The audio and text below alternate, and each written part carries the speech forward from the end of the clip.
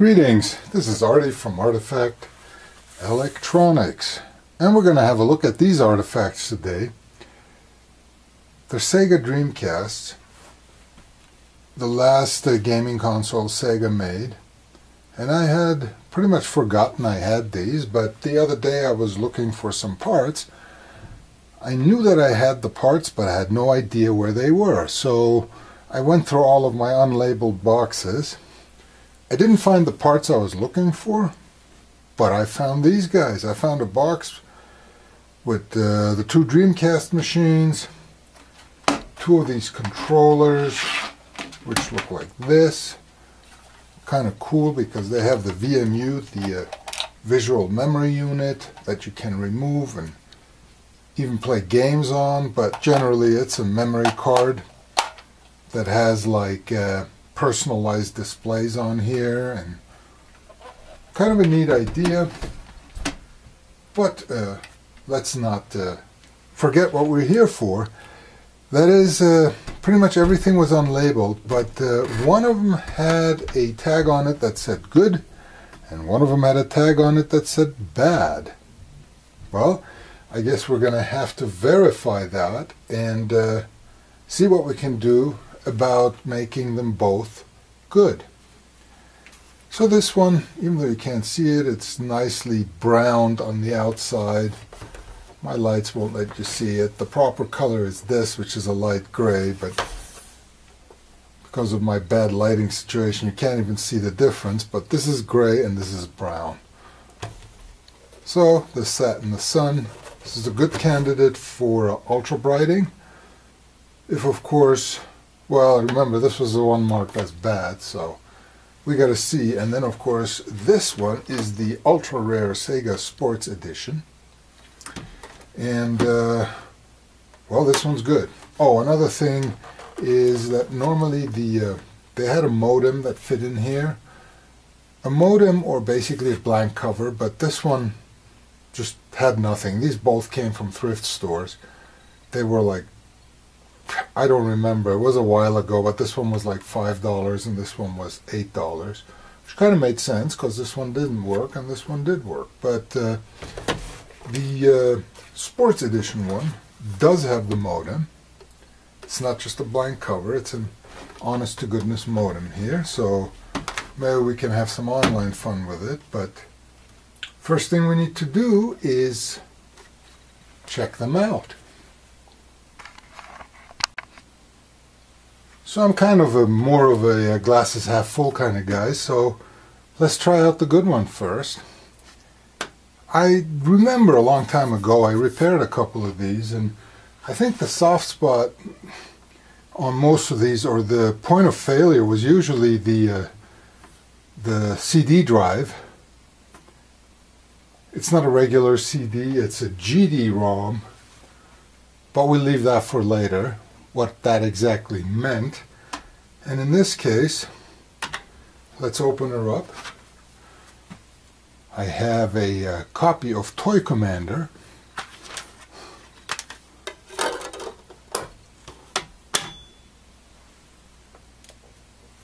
And let's see.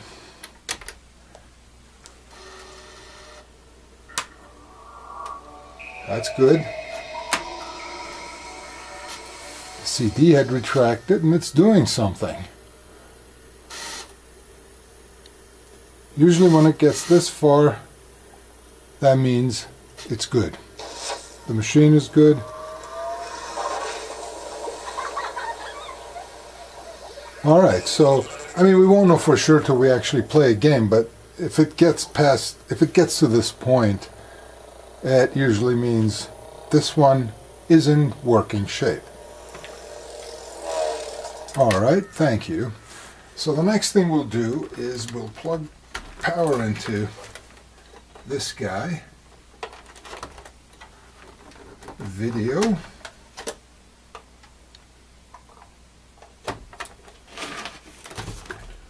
And a controller.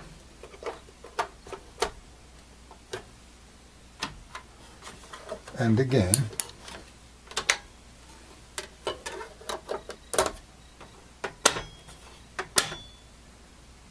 Here we go.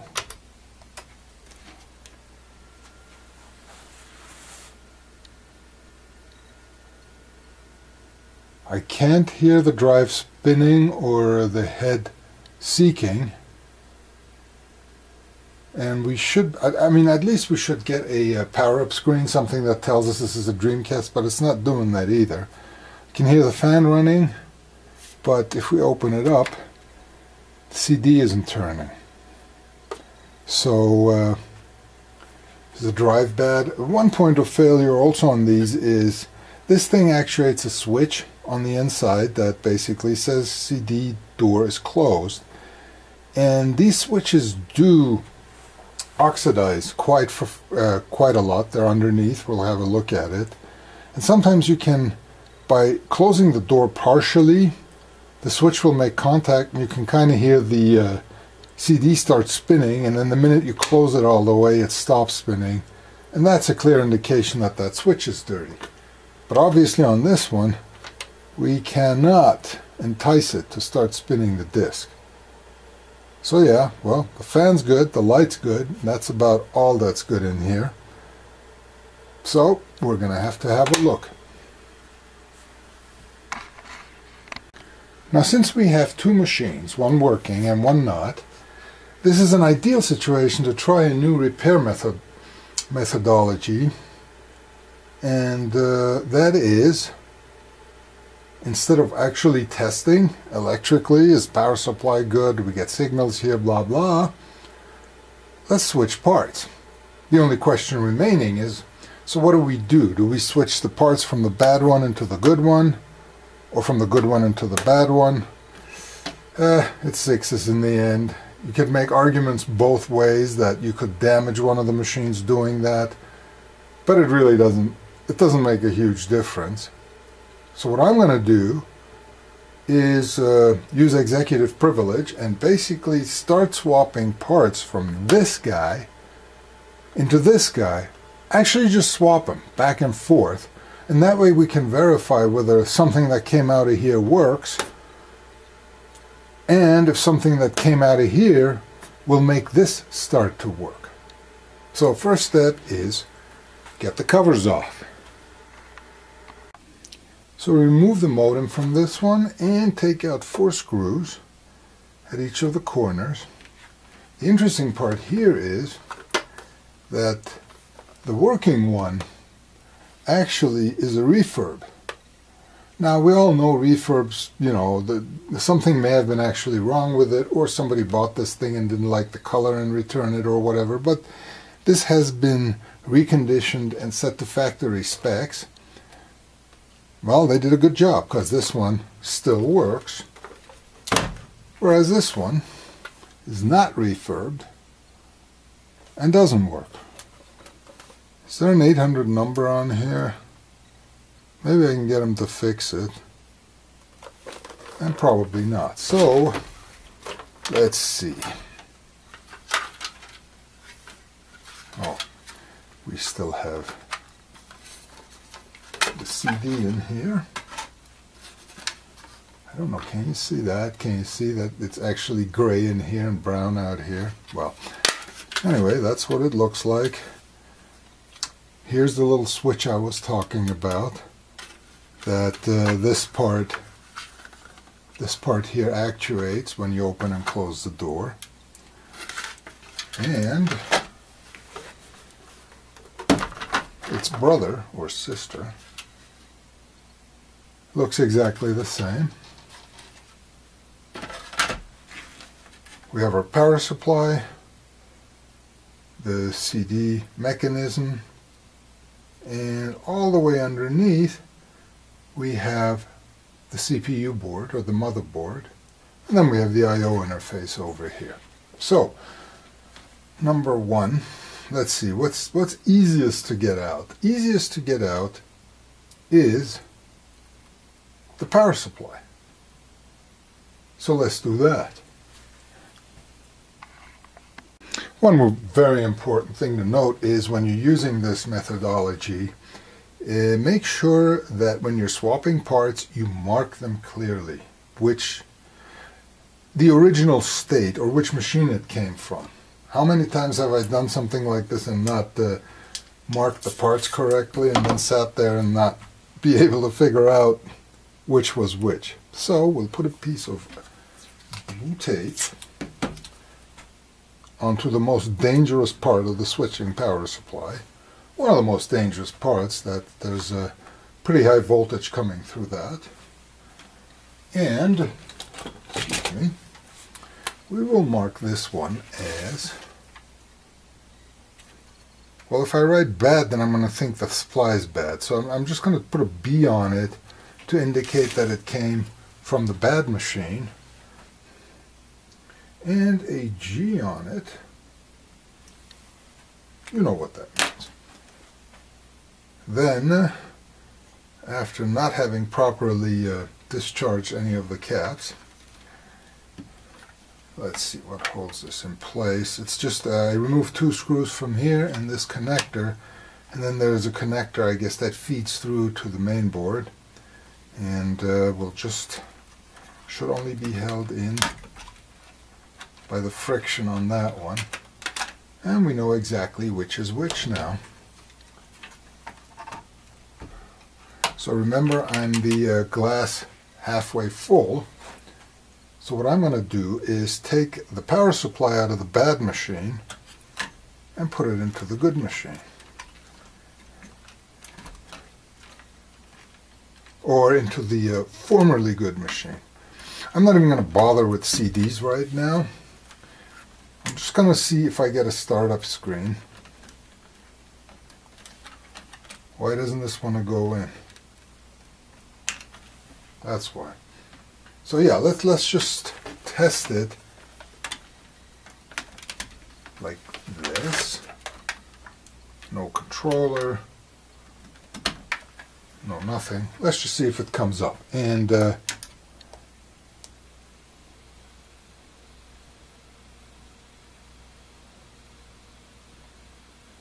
well, looks like this one came up.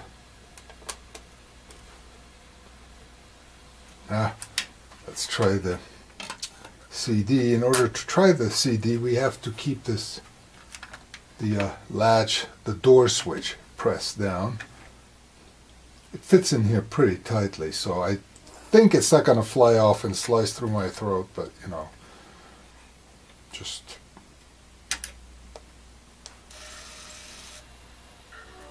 the head retracted. This time it played a melody when coming up. It's spinning, and for all intents and purposes, that's working. So the power supply is not our source. So it doesn't even make sense to put the other power supply in here, because we know the power supply, this power supply that was in here, is good. So I don't even want to put that power supply in here if there's something in here that's going to mess up the power supply now. So, okay, step 1. Step 2, we got to get the drive mechanisms out. See if that's what's making things not work. So I marked the drive assemblies. There's 3 screws actually. This is built really nicely. Where's my little pointer? There's 3 screws.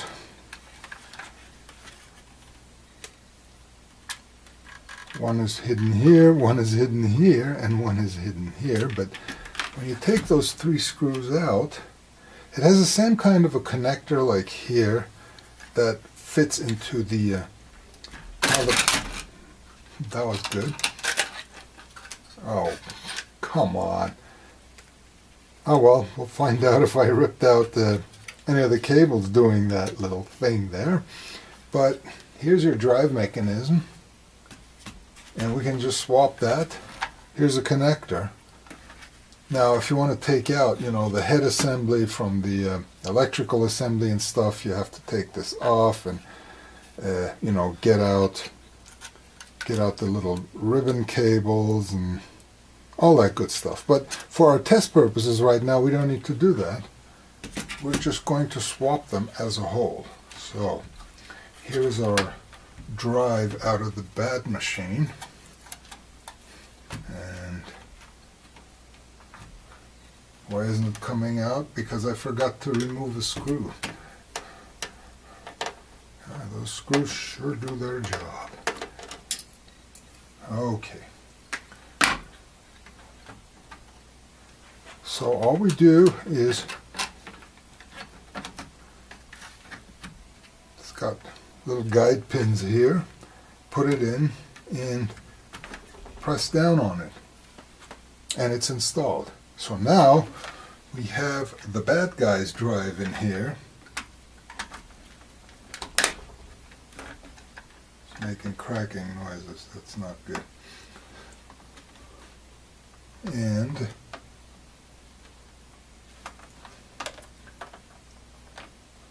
so why the power doesn't want to go in. Come on, don't mess with me. Yeah, if you're trying to plug it into the wrong connector, then it won't go in. Don't do this at home. I just plugged AC into it. I had my fingers on it. Don't be stupid and don't do that. But so here's the bad drive. Here is the drive from the bad unit. Put the CD in, press the door switch.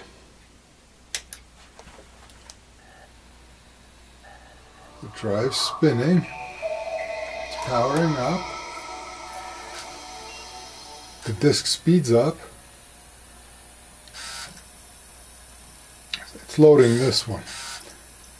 So I guess we're beginning to run out of options here, because the only major assembly left in here is the main board.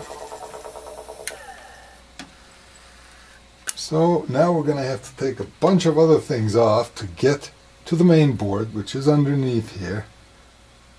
If it's the main board, I'm afraid I can't give you a lot of hope of being able to fix it. But let's have a look at it. Let's get to it, and maybe we'll see something, some leaky caps maybe. Next we take out the controller interface. It has 4 screws, 1, 2, 3, 4, holding it down. Don't pull on this part, even though it's loose. It doesn't come out with this. You have to kind of slip this one backwards before pulling it out. Has an interface cable. No latches on the connector, so you just pull them out and then put them back in. And last but not least, there is the fan power connector, or the fan connector. Has 3 wires, so probably has an RPM, a rotation measurement going back.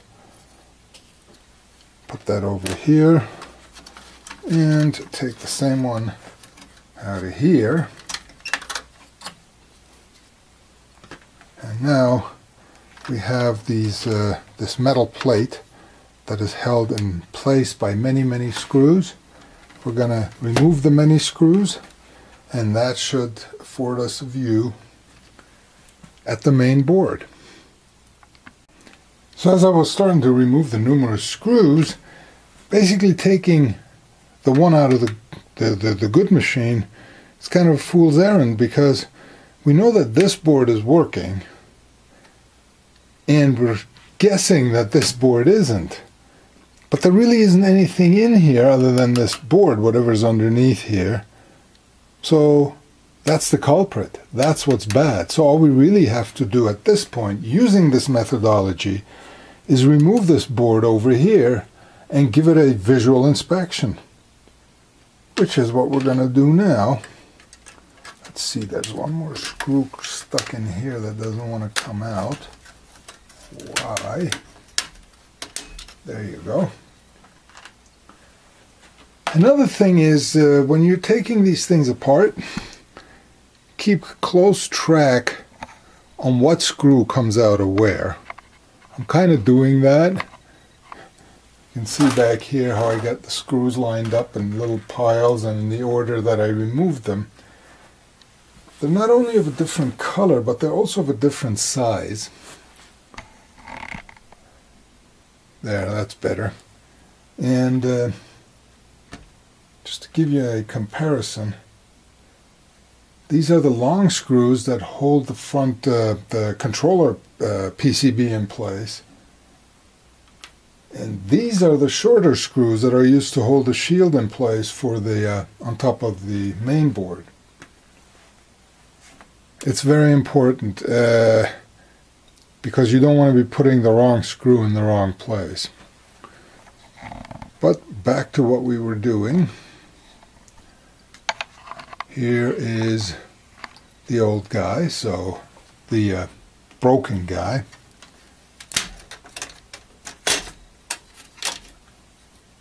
Take the metal shield off. Has thermal pads here. One of the thermal pads stayed here. That's for the most likely the process. I don't know if that's the processor or the GPU. And then thermal pad for this guy stayed on the chip. So you don't want to be interchanging this with that one unless the thermal pad's stuck in the same place. But we now have access to this PCB. And basically looking at it, seeing if there's anything, any leaking caps. That's, you know, that's about as far as we can go with this.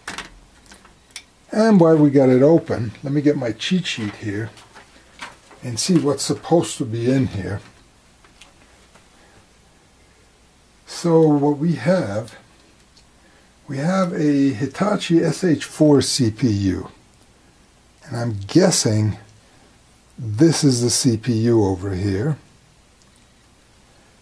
We then have an NEC Power VR2 GPU, which must be this,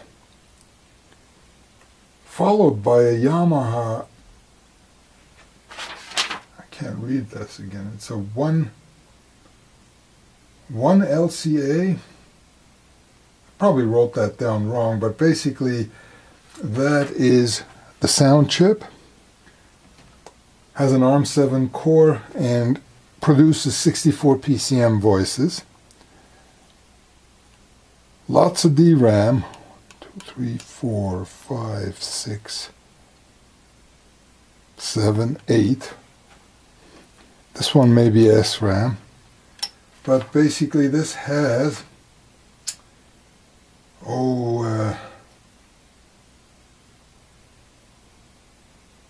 there is, the CPU has 16 megs of RAM. The GPU has 8 megs of RAM. So so maybe this is the GPU. I don't know. If you do know, comment underneath.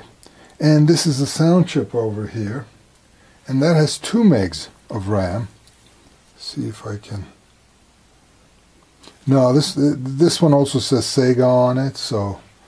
Which is kind of strange because Yamaha usually writes Yamaha on their chips regardless of where they're going, but it's a best guess. Maybe this is the SH2 and this is the Yamaha. Don't really know. Doesn't really make a big difference because I think by now you figured out that if anything's wrong with these chips, or I mean if we can't see an obvious problem such as a leaky cap or anything, this is basically the end of the line. There's something wrong with this and I'm not so sure I can fix that. But let me have a closer look. Not much on the back, a few caps, some glue logic maybe. All looks good. So let me give this a closer look and see if there's anything I can see that you've already seen and you're yelling at me, hey, look at this. So I'll be back. All right. I think I found the problem. Only took me like 10 minutes or so. In all fairness, the reason I found it is about 20 years ago I was asked to have a look at somebody's Dreamcast who admitted that he'd taken it apart and when he put it back together it didn't work anymore. And I forget the reason why he took it apart and whatever, but I looked at it and it all boils down. Fortunately, I can't zoom in more, but do you see this? There's a depression here. Does that make it any more? Well, you can basically see that something impacted this area over here. Look at the fineness of the traces over here. These are all running underneath this big rectangle on the silk screen and coming out and then connecting to this chip. So something damaged this, and because of the fine pitch of all the traces and stuff, this wreaked havoc underneath it. And now, it's kind of interesting that they put this rectangle over here. I mean, was that supposed to be protection to prevent this? I don't know. They would have had to do a lot better than just using silkscreen to protect this part. But I think the more interesting part is, how does something like this happen? So let's reconstruct the scene of the crime here, and I'll tell you exactly what happened. And yes, in case you're wondering, this is unrepairable. Unless you can turn yourself into a nanobot and go in and then remove the silk screen and repair the traces, whatever traces were broken here, there's no chance in hell to repair this. So to reconstruct the crime scene, we have to briefly put things together again. Now, remember where this damaged area is. And let's see, how's this going?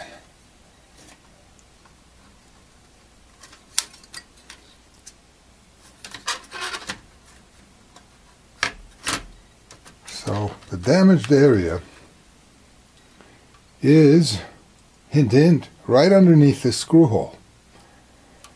The screw hole is it's one of the holes that holds the DVD down. Remember, there's 3 screws, one here, and one here. Now remember, I told you to keep track of the screws and what came out of where. So what you're supposed to be doing is, once you've taken it apart and done whatever it was you were doing, put the right screws in the right place. And if you had lined them up correctly, you would immediately know that the screw you want to go into this hole is this screw, because that is the right length, you know, to hold it, to properly hold this drive to the top of the metal case, but not go down too deeply. So what I found, or in the other case I also had to guess because I didn't know exactly what screw came out of where, but my best guess is that one of these screws got put in here. That would explain the damage we just saw, because the screw's obviously longer, and if you tighten it all the way down, it will go and impact the PCB. This screw holds down the controller PCB. It has 4 of them. They're long, and you know, they have the space to hold those 4 and tightly hold the controller PCB in place. So there you go. Mystery solved. When you take one of these apart, make sure you know exactly which screw to put where. Now I remember when I got that machine 20 years ago, it was the same symptoms. It came on, the fan blew, the light came on, but it wouldn't do anything. There was nothing on the screen. So the exact same symptoms as this one. So what happened is someone whom I leave unnamed took this thing apart and for whatever reason went all the way down to the PCB, couldn't find anything, and figured, hey, maybe if I put it all back together it'll start working again. I put the wrong screw into here, and that basically damaged the main PC board, which I, for one, can't repair. If you can, let me know, but that's basically unrepairable. Mystery is solved, but unfortunately, machine is not fixed and cannot be fixed. Well, I'm going to put it all back together. At least I have a trove of spare parts now, guaranteed, tested, working. Oh no, wrong power supply. So I got to change the labels on these, but this is from the bad machine, but it's the power supply that works. And this is a working drive, also from the bad machine. It works.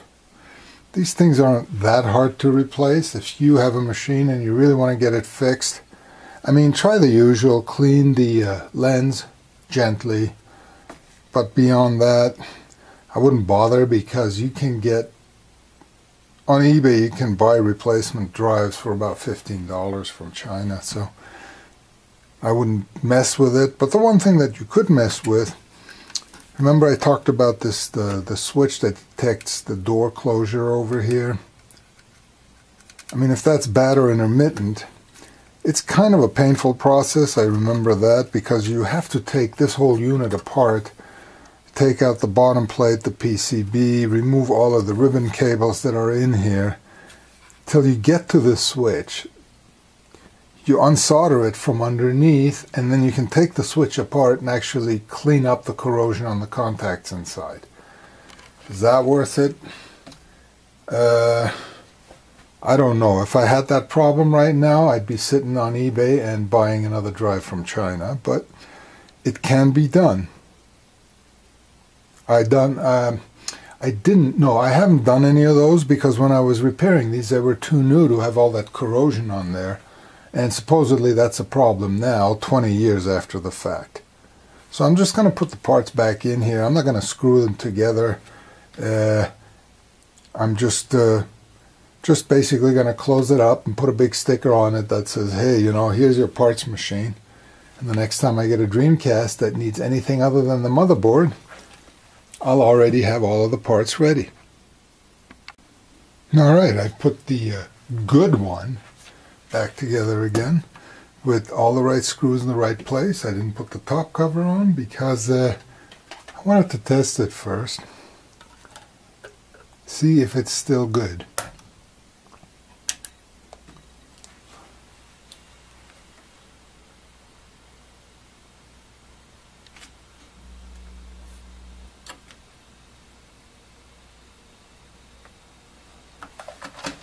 Asking me for date time now. Oh, I guess I have to plug in the controller.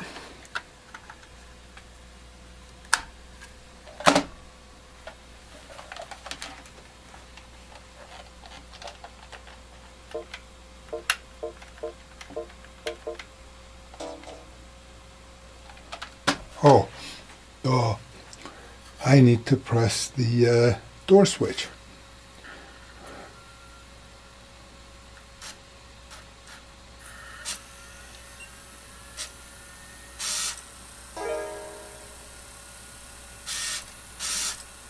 And there we go. At least I didn't break this one.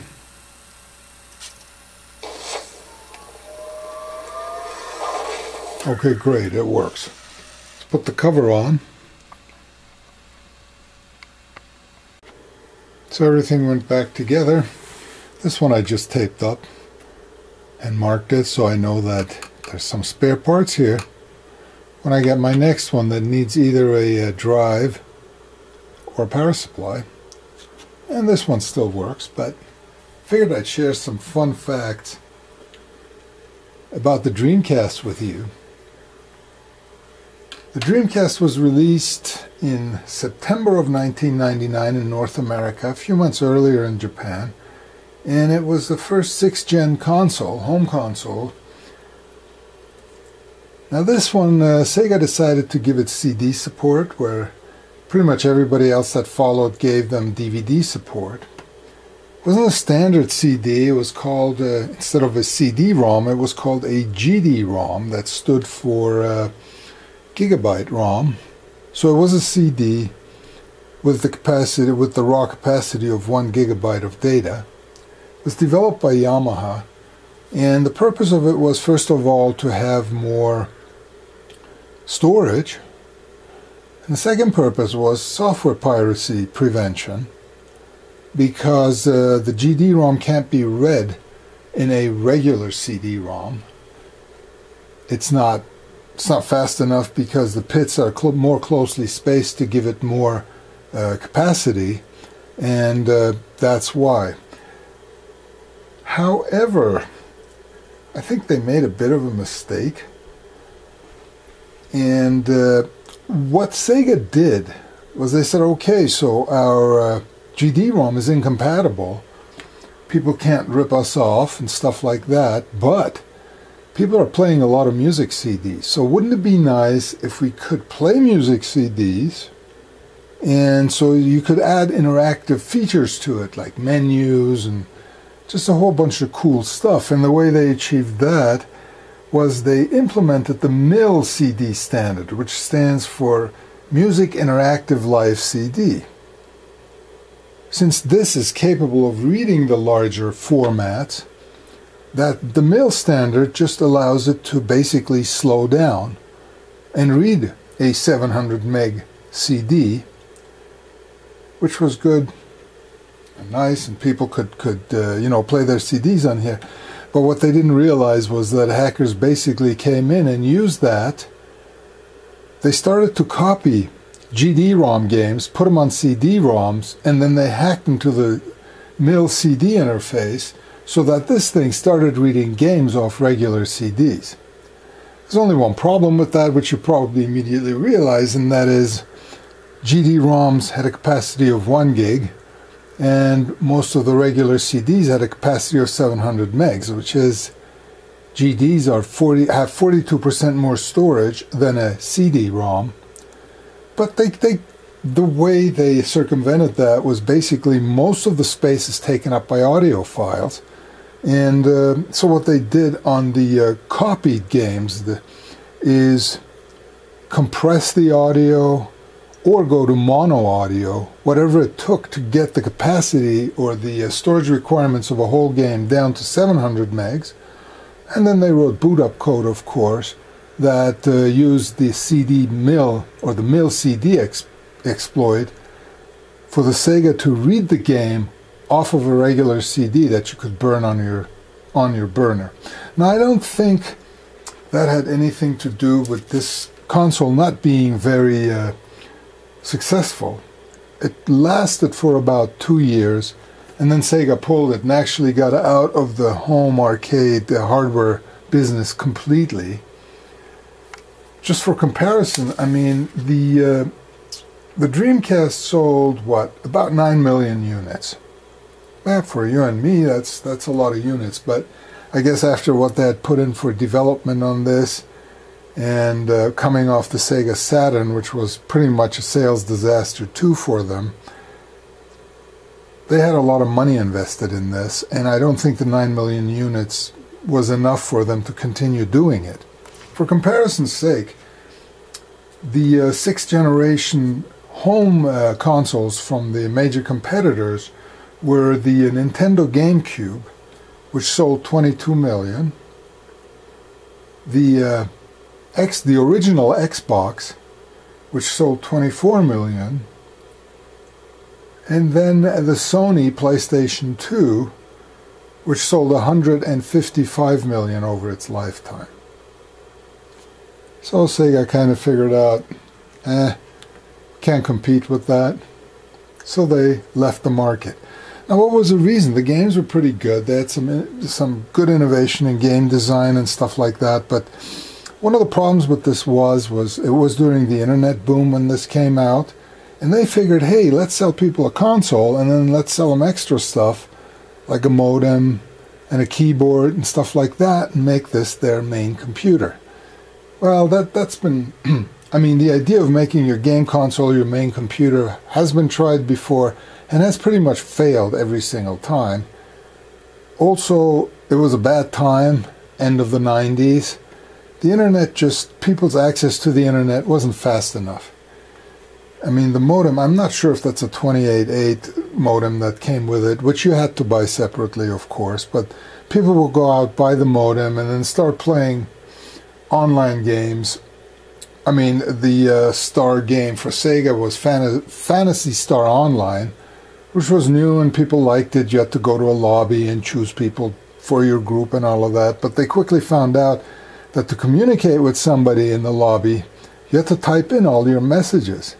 And the on-screen keyboard on this just didn't do the job. So you had to go out and buy a keyboard, a specific keyboard that was incompatible with anything else. And by that time, I think a lot of people figured, hey, enough of this.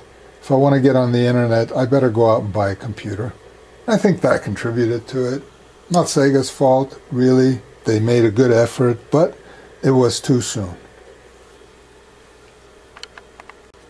Now you might feel a little bad for Sega after having failed with this, but they're not run by stupid people. What they did was they took all of the Dreamcast electronics, doubled all of the memory, and made their arcade cabinet hardware out of this.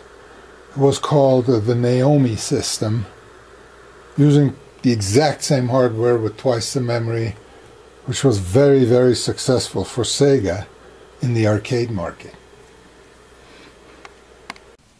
So to wrap up, let's at least see what games look like on this. And I've put in one of the most popular games made for the Dreamcast, and that was, it's called Crazy Taxi. And for those of you wondering about the silence, I actually filmed a segment where I played a game of Crazy Taxi and did pretty well, thank you very much.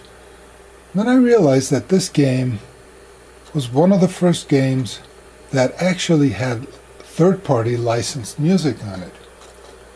So third-party licensed music would be picked up by YouTube, and I would probably be denied my $1.20 in ad revenue that I'm expecting to receive on this.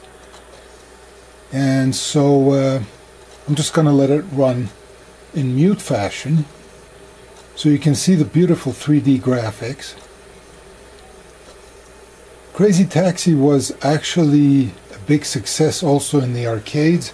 Sega built a stand-up arcade for this that had a chair, a steering wheel, a gear shift for forward and backward, and brake and acceleration pedals.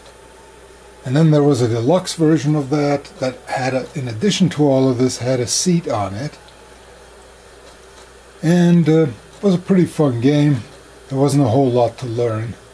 You steered, you pressed the gas, you pressed the brake, you picked up fares. I did try to film a game with the without sound, but it's kind of dumb, so I think I want to pick another game where we don't have to worry about violating anybody's music copyrights. Kind of cool though if you look at the VMU. Oh, you can hear somebody talking in there. Crazy Taxi. Well, I guess I didn't turn the volume down all the way. Anyway, this is the VMU. It's kind of cool because they changed a little pixel LCD display, show you what game you're playing, and depending on the game, they put different animations on here. But anyway, enough of the mute game. Let's put one in where we can play the sound without fear of persecution. Alright, so next we'll play a game with sound. It's called Mr. Driller. It's a Tetris derivative. You drill through a bunch of blocks to get as far as you can while making sure that none of the ones you left behind fall on your head. And it also counts down your oxygen, which you have to keep replenishing by picking up capsules in strategic locations. It's actually fun. Kind of fun. Well, you'll see. The town is being overrun by colored blocks.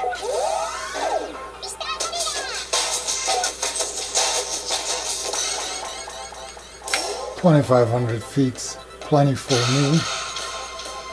Recommended for beginners. Yeah, I'm a beginner.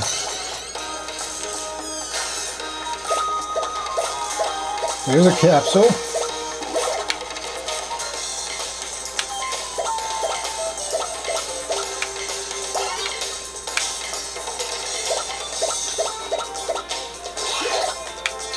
And I promptly get crushed.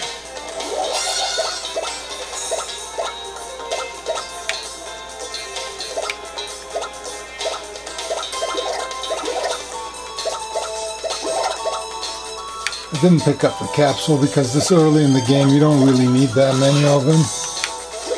Yeah, you need an anti-crush capsule. Not an oxygen capsule, but hey. Let's see if I can at least... No, that wasn't good. I can do better than this, I promise.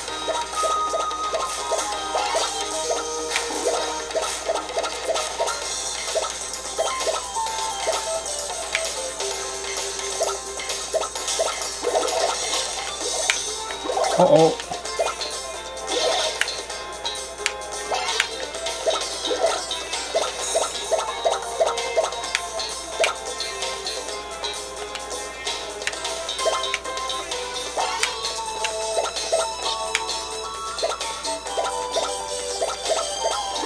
How can you play a game with such happy music?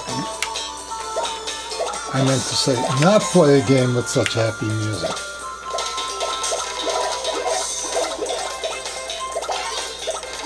Yep, that was a capsule. Scared me too, but...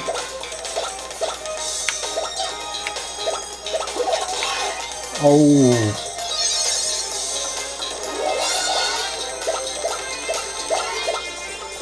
Ah, made it to 500 feet.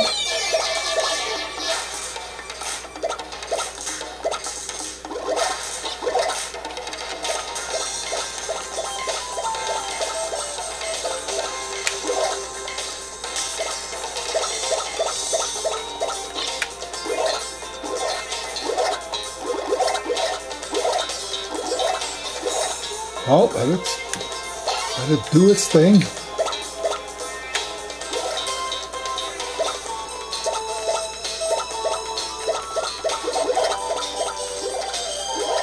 Whoa.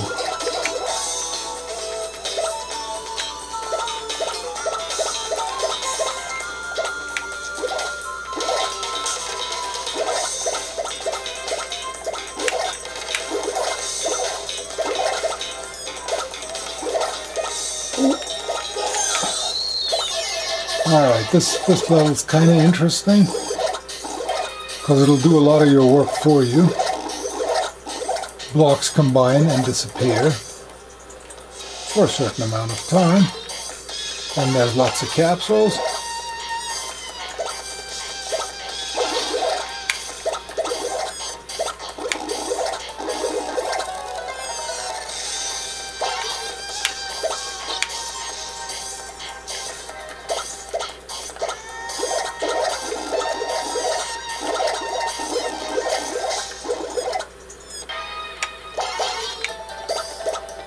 And we made it to 1,500 feet. Now the oxygen situation is going to get serious, because I think you use up oxygen a lot faster now. No! Whoa! Oh. Crushed. I promised you I'd do better. I think I fulfilled that promise.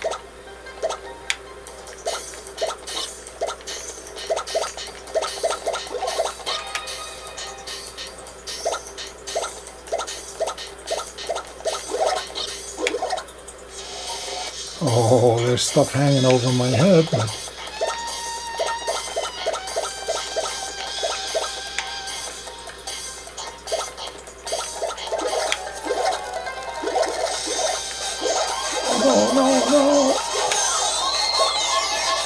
Now you hear that noise? I'm out of oxygen.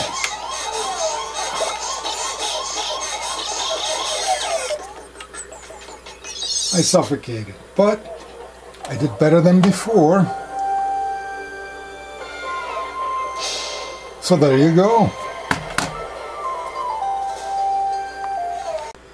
Well then, thanks for watching. Hope you had a great time. Oh, I'm sure you did. Thumbs up would be appreciated. Make sure to subscribe and leave me a comment. And I'll do my best to do in the next video to actually fix something.